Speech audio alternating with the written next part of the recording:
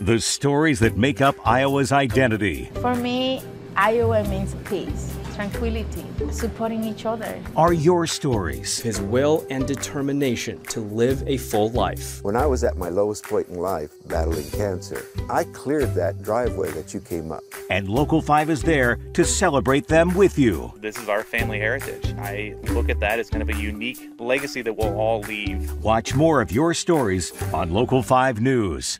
A sellout crowd of 15,000 is on hand to watch the two top teams in Iowa girls basketball battle it out for the state championship. Big moments like this.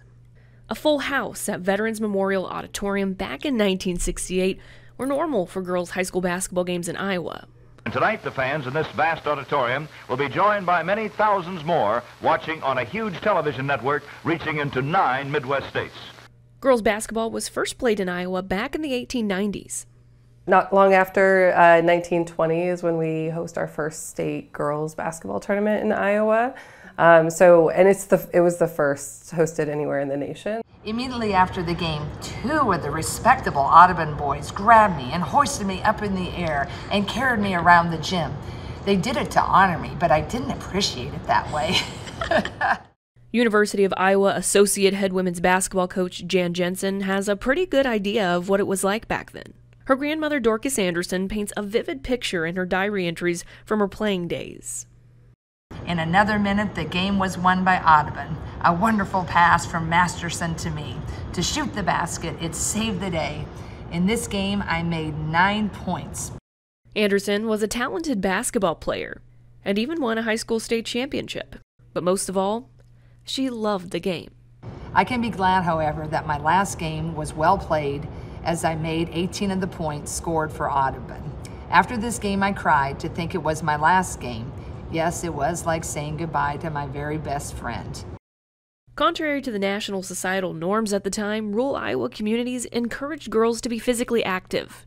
Even though there were gendered roles, there was a lot of expectations for women to be active participants in their communities and their schools, that type of thing. Playing sports was a way to do that, and it's something their communities took great pride in. Luckily in the state of Iowa, we really had good support for girls basketball, and they weren't the same games. The women were playing 6-on-6, the guys were playing 5-on-5, so there wasn't that direct comparison between the two. Leaders like Ewayne Cooley, who became the executive secretary of the Iowa Girls High School Athletic Union in 1954, also played a big role in advocating for girls' participation in sports. However, other states didn't share Iowa's love for girls basketball. Athletic and educational opportunities weren't afforded to girls and women the same way they were for men, which led to the historic passing of Title IX in 1972. Inadvertently, Title IX marked the beginning of the end for the 6-on-6 game that Iowans loved. You could kind of feel 6-on-6 was on the way out. Due to not only the threat of lawsuits, because some girls were not getting the opportunity to shoot the ball, therefore they felt like their scholarships were less. Between legal battles and a growing desire from girls to play 5-on-5, the final 6-on-6 game in Iowa was played in 1993. The 6-on-6 era is a shining example of how Iowa was ahead of its time when it came to supporting girls' sports. While Title IX was the first federal step towards progress in the fight for gender equality in sports, the groundwork was already laid by women like Dorcas Anderson, who dared to defy the status quo by playing the game she loved. She'd be so proud. I know that, and so excited about the progress, but also knowing we still have work to do. All season long, it seemed like it was going to be when, not if, Caitlin would break Kelsey Plum's all-time scoring record. When she came up just short on Sunday, it seemed pretty obvious that it would happen on Thursday night. I don't know if anybody thought it would happen 2 minutes into the game.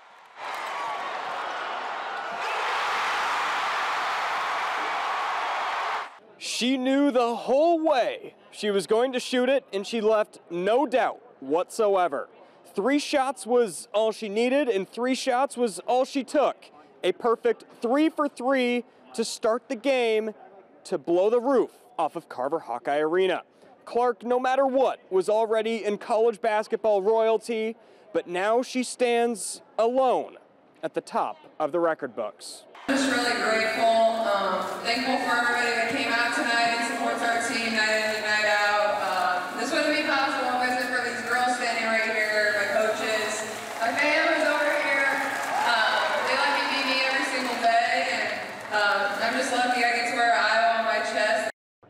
it was another historic moment in Hawkeye history.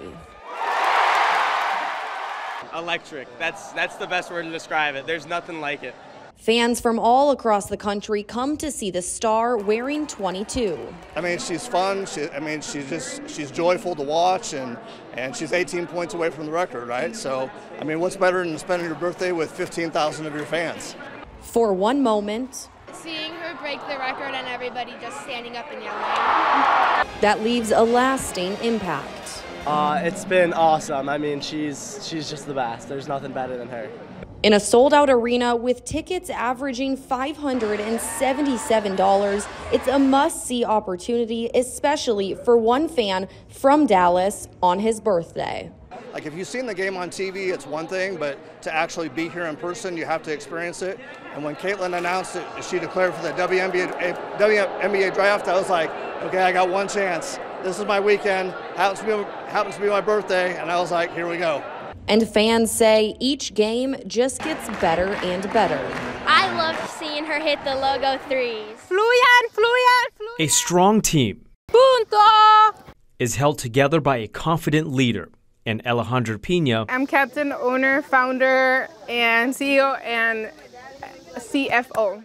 Does it all. Yes. It's been like this since she formed Escaramuzza Chara Quetzali earlier this year. I think we didn't know at the beginning what huge responsibility and commitment was going to be because none of us have taken vacation since January.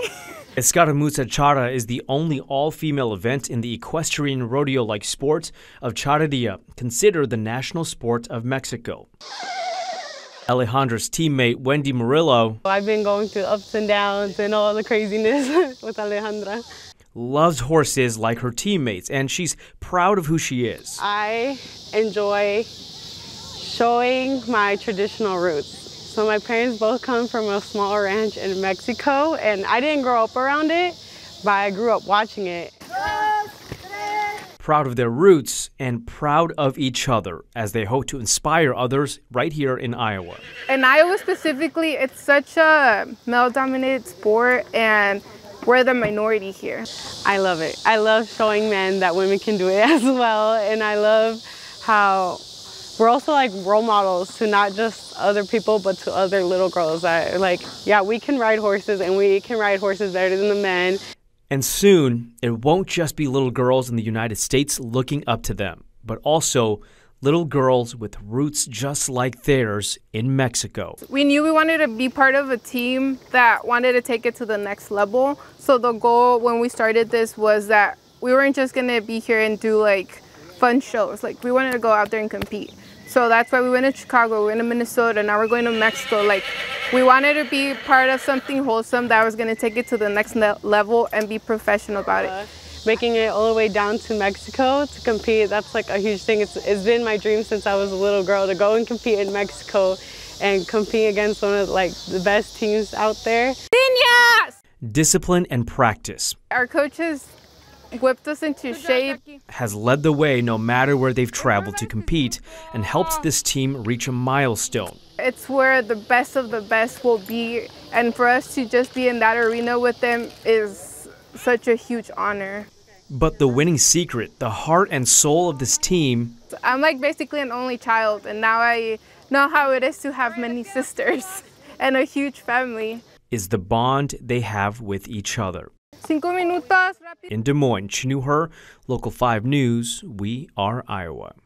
Donna Albro served in the military from 1961 to 1964. At the time of her service, women were not allowed in combat. But this didn't mean Albro didn't have to fight for her position. At that time, women were not allowed to go into the military unless they had parents' signature. Well, that really bummed me out. And neither my mother or my father would consider signing. They felt the military is not for a woman. Tina Carter Shields started her career as an Air Force firefighter in 1980. In the fire stations, you know, you ran into There was usually one female, maybe two if you're lucky. Both women served decades apart, but both served at a time when dedicated care for women, physical and mental, didn't exist in the Department of Veteran Affairs. They were forced to deal with tough experiences alone. During that time that I was in, you're trying to figure out when that you were feeling like you were discriminated against, what is it from? Are they treating me this way because I'm an African American, or are they treating me this way because they think that I'm a lesbian? You know, and it was difficult. Christine O'Hearn is a nurse practitioner, Army veteran, and former reservist. She too fought discrimination, but at home from her husband. He told me I couldn't do it.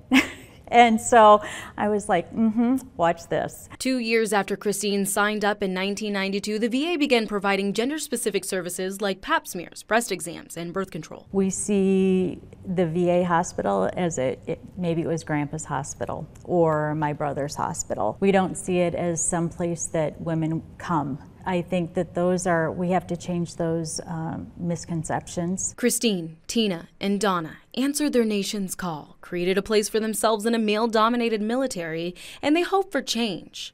And that change started when the three decided to work for the VA after active duty with the goal to create an awareness for women's care options in the VA. Any female veterans that I know, I tell them, come on over, you know, because you can get just about everything that you can, that you need here. September 14th marks 100 years of healthcare for women veterans. Care that's improved with each decade, highlighted by the message of three extraordinary women who promised no matter their circumstances, no woman gets left behind. They have whatever you need to make you whole physically or mentally. 43.1% of small businesses in Iowa are owned by women. That's according to the Small Business Administration. One of those women-owned businesses here in Des Moines says business mentorship is how they got their ideas off the ground.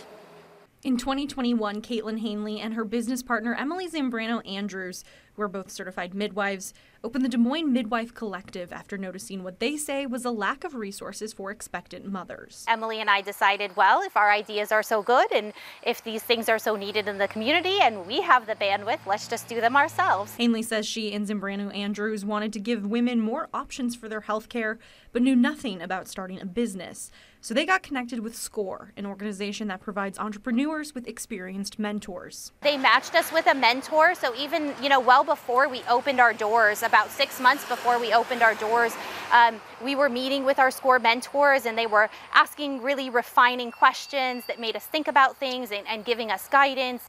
She says that includes elements like accounting, marketing, and business planning. Anyone that has a mentor or a business coach, that business is twice as likely to succeed after 5 years than not.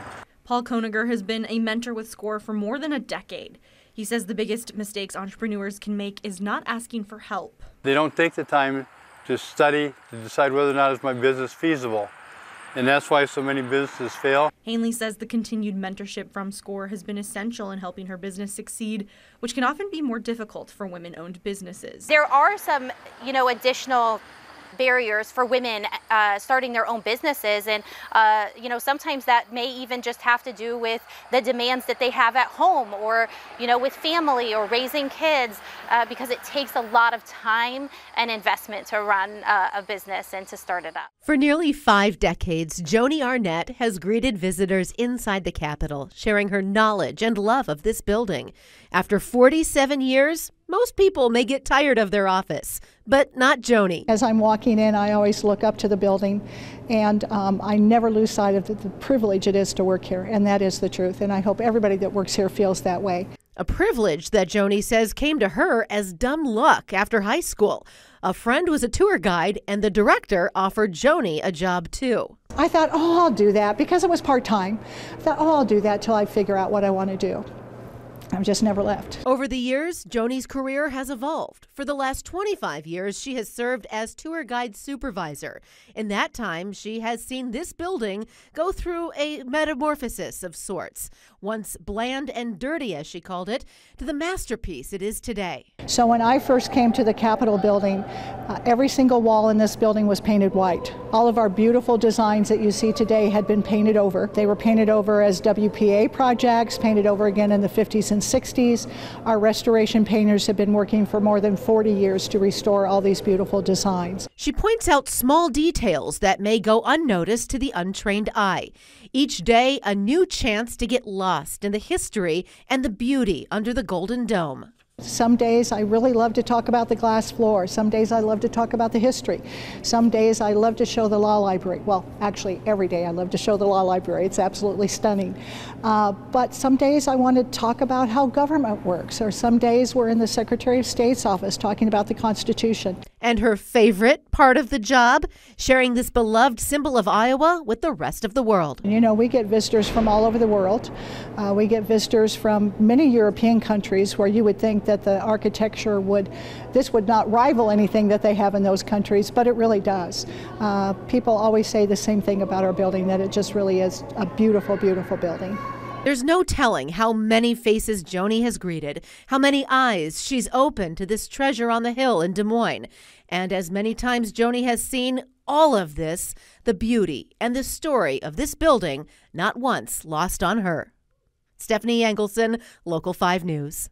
Little intimidating, but I'm hoping to do the job well. It's a feeling that comes over Anita Rollins after the newly sworn-in city council member sits in the chair she'll occupy for the next few years. Rollins will represent the city's 3rd ward, but what makes this week and position so special for her is I am the first African-American woman to be on Ames City Council. Rollins' background includes journalism, previously working for Iowa State University, and sitting on the City of Ames School Board. Here she is as a board member, presenting her daughter with her high school diploma. But in the elected position she has now, she says she does have mixed emotions. Because on the one hand, I realize that this is a huge milestone, and I'm very humbled and honored to have been elected, most definitely. But there is that other piece where it's sort of surprising that I would be the first. And though Rollins is the first African-American woman to be elected to the council, the first African-American man elected to the council is this man, Russell Pounds. The Ames History Museum says he was elected in the early 1970s. And Rollins says now that she is on the council, her goal is to make her ward proud. To do this, she wants to make sure the best parts of Ames are accessible to all residents. She wants to work on affordable housing, and she wants to reach out to more minority groups. And sometimes that means just getting outside of the council chambers, making sure that we're identifying populations that we want to have better access to, and then creating those relationships. Knocking down barriers and breaking the mold, how one Latina woman is changing the ways of construction and helping out the labor shortage. 6 classrooms on the left, a cafeteria on the right. Perla DeLuca is the owner and CEO of Southeast Constructors. She says being an immigrant woman with a career in construction has at times been tough as nails. Construction's always been a male-dominated industry. DeLuca says right before COVID hit, her crews felt the effects of the labor shortage and lack of women in construction. Right now with the labor shortage, everybody's like, why not women getting more into construction? As COVID and the labor shortage progressed, so did Perla's desire to create change. That's when she decided to start an inclusive construction school right here in Des Moines. For me, this school is about bringing more women into the construction. That's where my heart lies.